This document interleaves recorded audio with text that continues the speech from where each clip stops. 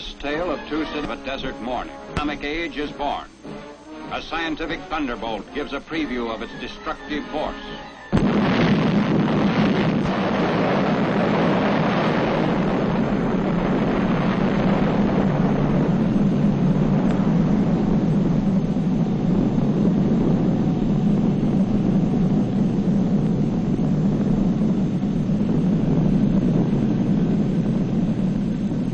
From the instant of that first blast until Hiroshima vanished from the list of living cities, closely guarded plants in New Mexico, Tennessee, and the state of Washington continued their work to shorten the war. Hiroshima, one of Japan's arsenal cities, was selected as the first to feel the weight of atomic power.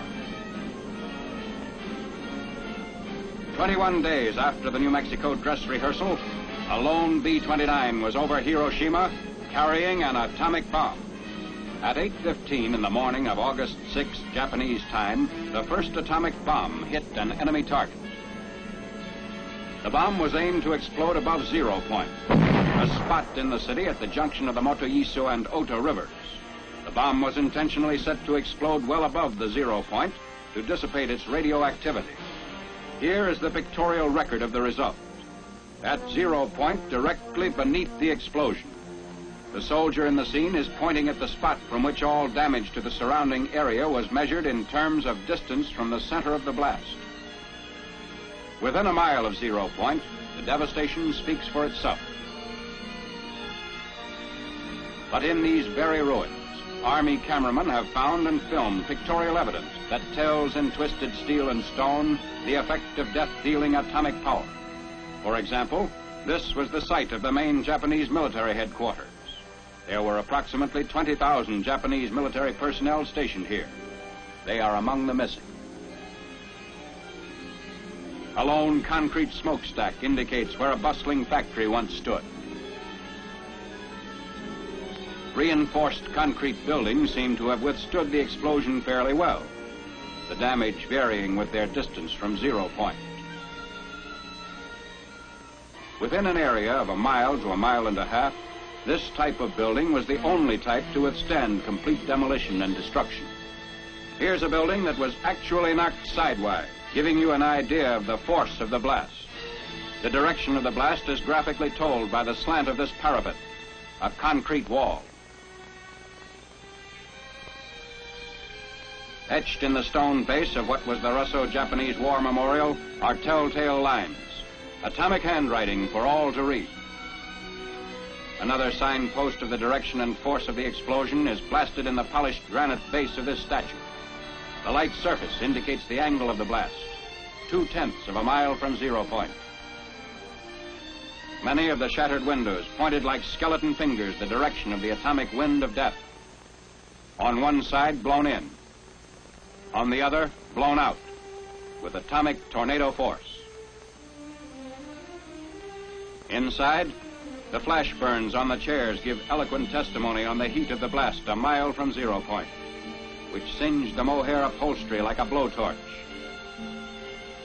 Hiroshima City Hall, which stood at an angle of 45 degrees to the direction of the explosion, had its doors and windows blown in, but suffered much less damage than buildings squarely in the path of the blast. The windows and doors offer mute evidence of the way the blast swept into the structures. The destructive circle within a mile from 0 point had a few notable exceptions, mainly reinforced concrete. On the edge of the area of greatest damage was a landmark, the Red Cross Hospital, which never ceased functioning, although it sustained damage. Today, it dominates the desert of a debris that was Hiroshima. Another notable exception to the general demolition was the Higashi Railroad Station in East Hiroshima, a mile and a half from the center of the blast. This building, however, suffered extensive damage. The twisted steel beams and concrete wall show the effects of the tremendous concussion.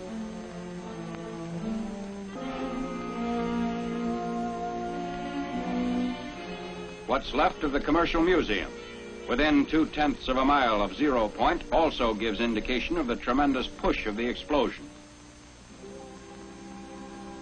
The downward force of the blast turned the roof of the Commercial Museum into a reservoir.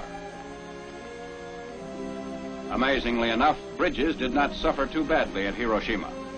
This steel rail bridge, 1 mile from 0 point, had the side toward the explosion virtually blasted by flying particles, which removed almost all the paint. But the side away from the explosion did not need a new paint job. Roads in the area fared better than buildings or bridges. Shortly after the fires died down, traffic was resumed. Today, these highways through the ruins are again in use. Beside our military traffic trudge the survivors of vanished Hiroshima, the first city in history to be atom-bombed into oblivion. Even 4 miles away, the effects of the atomic blast were felt. Although a hill between the novitiate of the Jesuits and 0 point lessened the intensity, windows of the main building were shattered. A group of priests witnessed and survived the Hiroshima blast. One of them, Father John Zymus, tells what he actually saw. An eyewitness account. I was in my room, which faces the valley, and suddenly I saw a light, like magnesium light, flashlight, which filled the whole valley. And looking out of my window to find out the reason for this peculiar phenomena, I saw nothing besides this light, and turning from the window to the door of my room, I heard a crash. It may have been 10 seconds after seeing the light, the flashlight, and immediately I was covered with splinters of the window frames and glass sticking into the walls and actually in my flesh itself.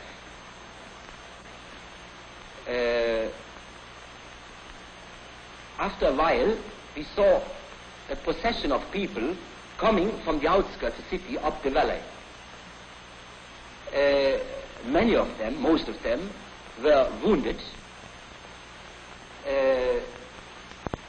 especially the parts of the body which were not covered by clothes, like hands, feet, back. All of us who lived to this experience at the spot estimate the numbers of death at least as 100,000.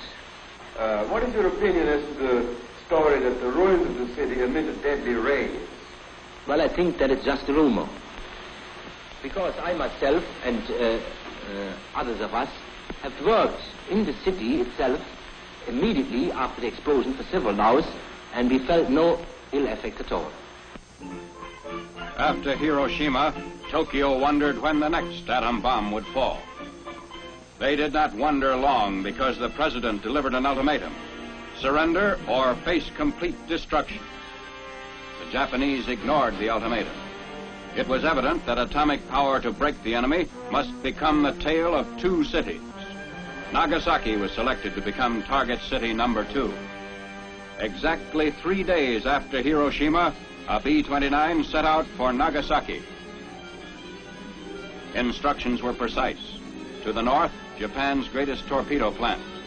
To the south, steel and arms works were located in the heart of the city. The bomb was aimed midway between the 2 plants to cause greatest possible damage. Because the plants were located in a valley, surrounding hills shielded most residential areas and concentrated the damage on the industrial section. At 10:58 the morning of August 9th, the bomb was exploded above the city, and in the towering mushroom, Japan could read its doom.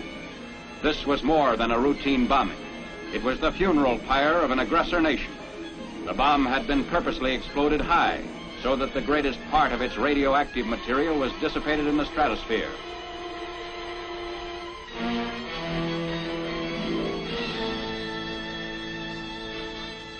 From the air, the skeletons of the Mitsubishi plants made evident that Nagasaki's war-making power was totally destroyed.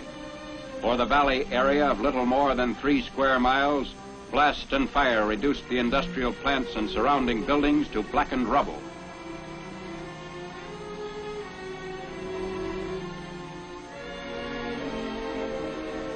The Mitsubishi Steel and Arms Works extended almost a mile in length. Before the blast, these were modern buildings constructed like our own American factories. Closer examination of the ruins shows the same complete destruction that characterized the ruins of Hiroshima. Damage to equipment and machinery used in the manufacture of naval rifles, AA guns, and heavy artillery was such that even if Japan had determined to commit suicide by continuing resistance, she could not have salvaged much from the ruins. Smokestacks bent but did not break before the blast. And roads were unaffected, people using them without ill effect shortly after the explosion. The ruins revealed beyond doubt the existence of the shadow factories the Japanese had set up in the nearby residential areas of the industrial valley. You have seen the swath of destruction created by atomic power in this tale of two cities. The world's greatest minds in science, statecraft, and military matters are wrestling with the problems created by the atom. On this spot, outlined in stone, is a figure representing the average man, regardless of his race or creed. These atomic footprints on the sands of time can never be erased. They point a path which leads to unparalleled progress or unparalleled destruction.